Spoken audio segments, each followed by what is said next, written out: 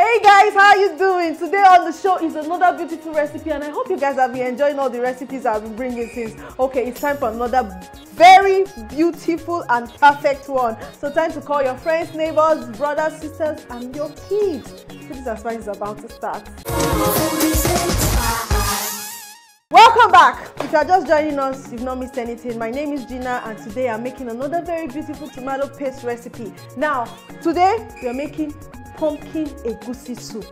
Some of us add tomatoes to our egusi soup, and you know, when you want to start cooking the egusi soup and you don't have tomatoes handy, if you have tomato paste, it will still do the job. And you know, the tomato paste makes the egusi very luscious. That's why you see the difference in some people's egusi soup. It will be looking just like that, while some will be looking very sharp. The secret is tomatoes, so you can always get that sharpness with your tomato paste. So for the soup today, I'm going to be using meat. I'm using goat meat and shaki. I have pumpkin leaves, my egusi, also known as melon seeds. I've got seasoning, I've got fat prawns, popularly known as crayfish. I've got scotch bonnet, atarodo, stockfish, just one I saw in my fridge. I'll just be adding it. I have one dry fish here as well. I'll be adding it. I have locust beans, iru, to give it that, you know, native flavor. I have Cameroon pepper to add some hot, spicy sexiness, blended crayfish, of course, for the taste, salt, palm oil, and of course, tomato mix. Yeah, so it will help me put this together and give it, you know, the sharp look. All right, let's start now. I'll start with boiling the meat first.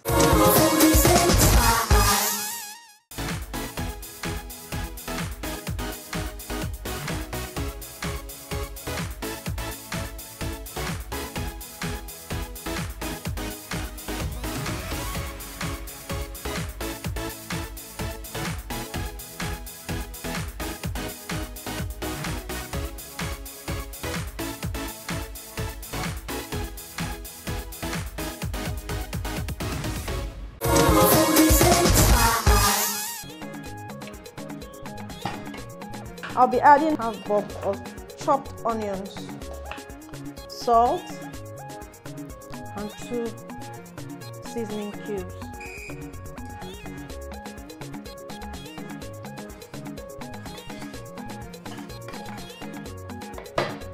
Allow it to cook to bring out its water for a bit before I'll add water to it, that if need be.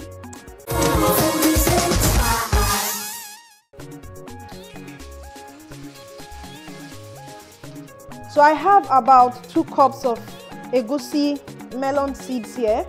So I'm going to rinse it out, remove all the dirt from the market.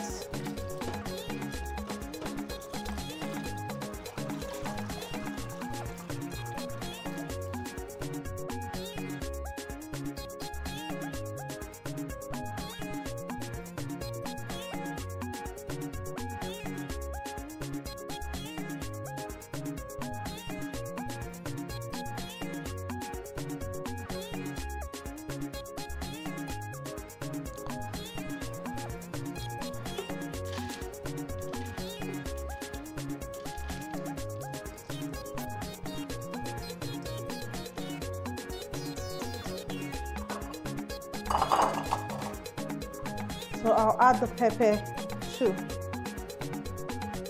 Pepper to your taste, don't forget.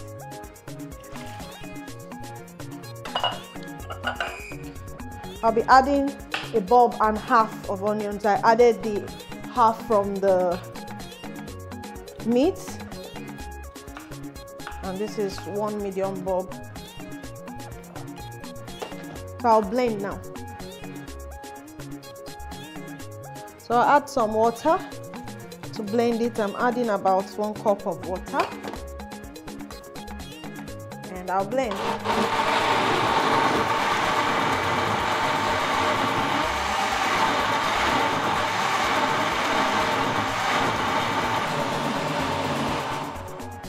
So the next thing I'll be doing now is to pick the leaves. Now, pumpkin leaves, to pick them is easy. Growing up, our job used to be pick the leaves, yeah, when we were young, like 8, 9, 10 years old. Various Nigerian leaves have different way of picking them. Yeah, there are some that you have to, you know, remove them from their from the stem, like pulling it from the stem. Some you just pick maybe one, but for pumpkin leaves, they always ask us to pick these three stems together. I don't know why they ask us to do that, but that's how I grew up. So this is what you get if you want to pick pumpkin leaves. This is how we do it. That's how they taught us to do it. So you always pick like that. And it's very important that when picking your leaves, watch out for worms, watch out for cobwebs, because sometimes not really worms, like eggs from insects, like this one now. Okay, if you can see it closely, you can see the eggs laid by an insect. So that's why you have to usually wash them first. So when they are still big like this, you can see the insect, you can see whatever you want to remove properly, rather than when it's been sliced in the market. Yeah, so wash thoroughly. So like I told you, the three leaves or three stems or leaves together. That's how you pick pumpkin leaves.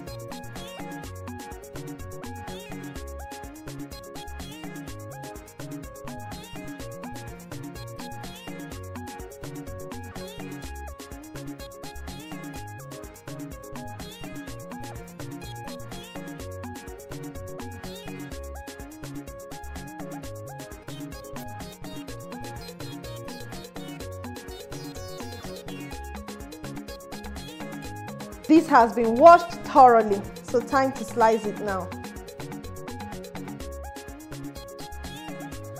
Now some people like slicing very thinly. It's fine. Anyhow, it's fine. Just make sure you have your vegetables in your soup. The truth is, when it gets into the soup, it will definitely wilt and become very small.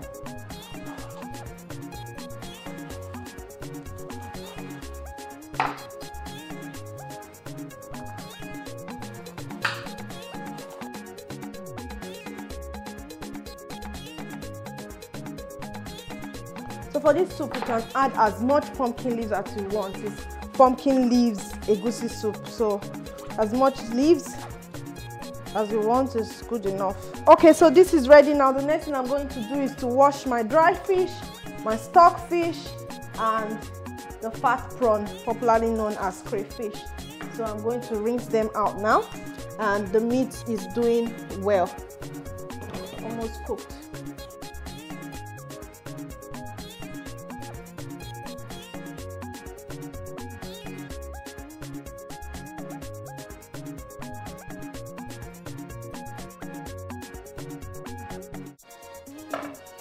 Okay, so the meat is ready. I'm just going to transfer it to this bowl.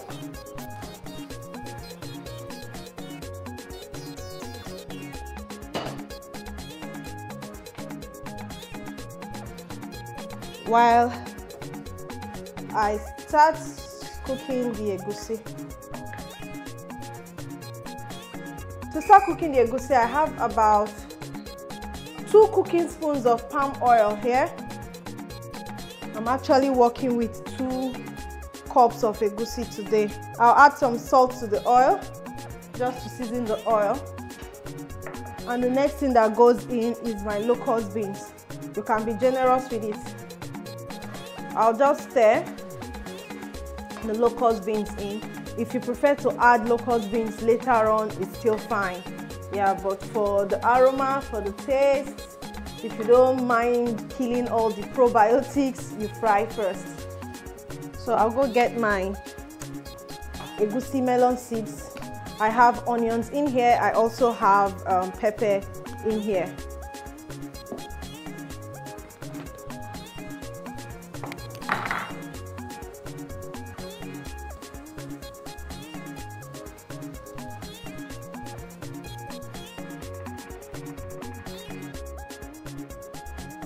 So I'll be adding tomato mix to add some lush look and taste to this egusi soup. So I'll allow all of them fry together. I'll cover it, come back, stir, and make sure it fries very well before I start adding the other things.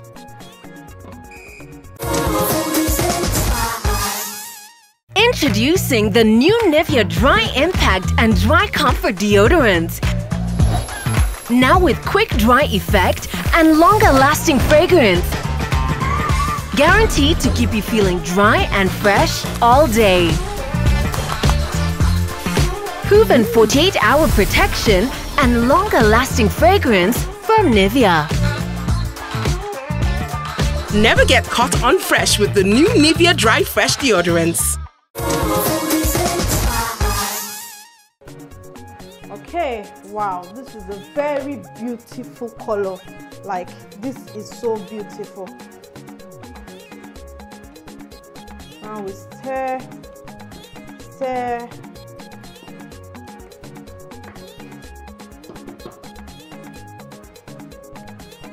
Cover again, because it never stays dry.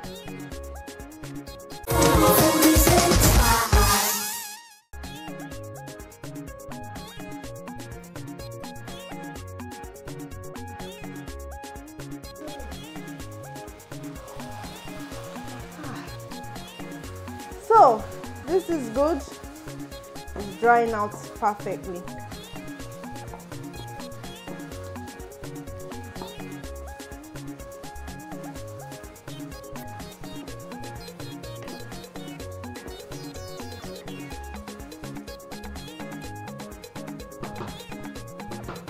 So I'll give it some little time to cook again, and the color looks very, very beautiful, and that's because of our tomato mix with vitamin A, D, E, and K. Yes, if you want to remember, I just say ADEK. Okay, vitamin A, D, E, and K to fortify that tomato mix. This is so beautiful. So I'll give it a little more time to dry up again. And by the time I get back, I'll just add the dried fish, the meat, everything, seasoning, and co. Okay, we are good now.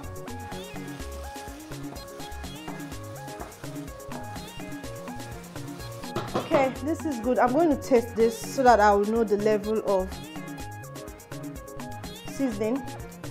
Wow, tastes really good. Tastes really, really good. Yeah. So here goes a little bit of seasoning cubes because I have seasoning already in the meat stock. Just a little bit of Cameroon pepper for that hot, spicy sexiness. Yeah, and my blended crayfish. You can be generous with blended crayfish. It makes your Nigerian soups super.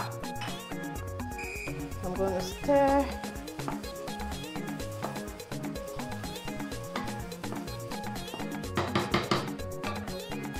And the next is my stock fish, which I soaked with the dry fish. I'm still going to put my dry fish whole, hoping it doesn't break for Baba Veggie. Yeah.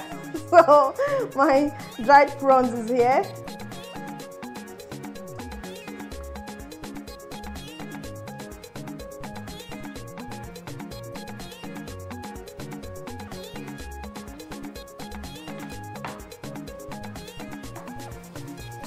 I'm going to stir again.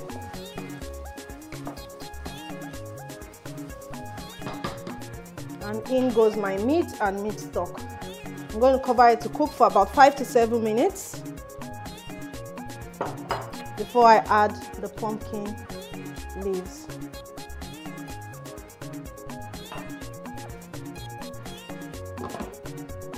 Yeah, so I'm going to clear here and pumpkin leaves will be next.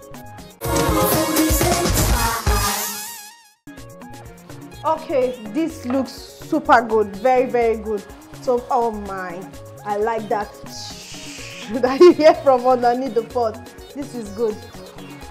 Aha.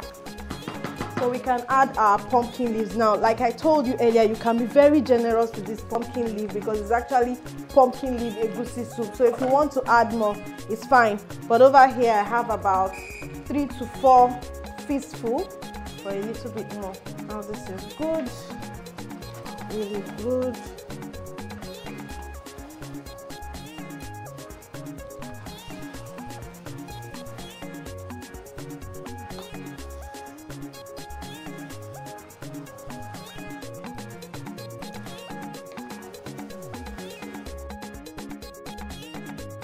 So I'll allow it cook for another 3 minutes to 4, and our egusi soup will be ready. So what do we use to step down today?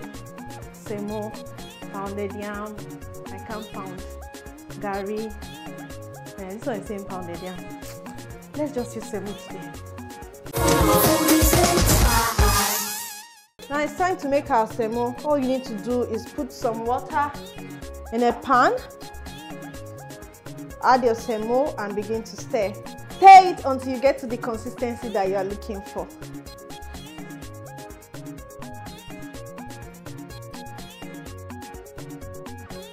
Okay, so our semo is ready. Time to serve this soup and enjoy it well. Yeah? Alright, gather everybody. Food done.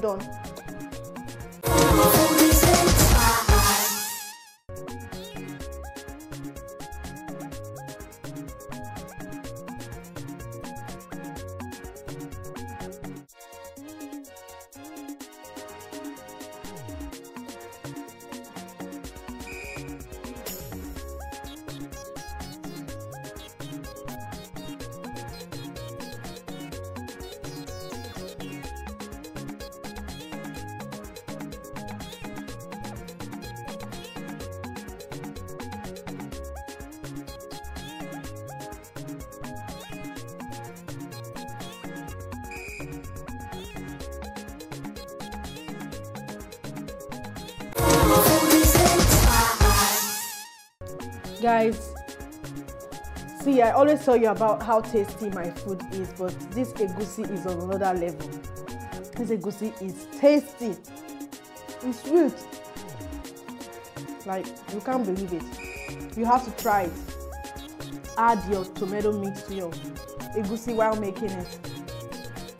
It's beautiful. Tomato paste kind of elevates the color of the egusi and adds this very sweet tomato taste. And that's what's happening here right now. It's so tasty.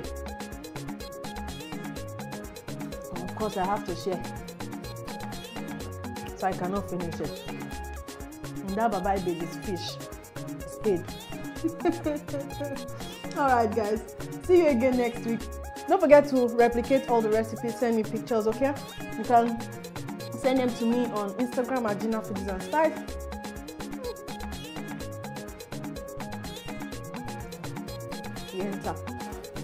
You can also send them to me at Foodies Spice on Facebook. And if you miss anything that we've shown today, www.youtube.com/Gina Ehikodi is where you can watch it. Alright?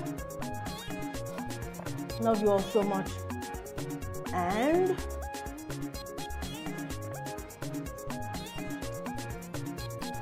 have a blessed week.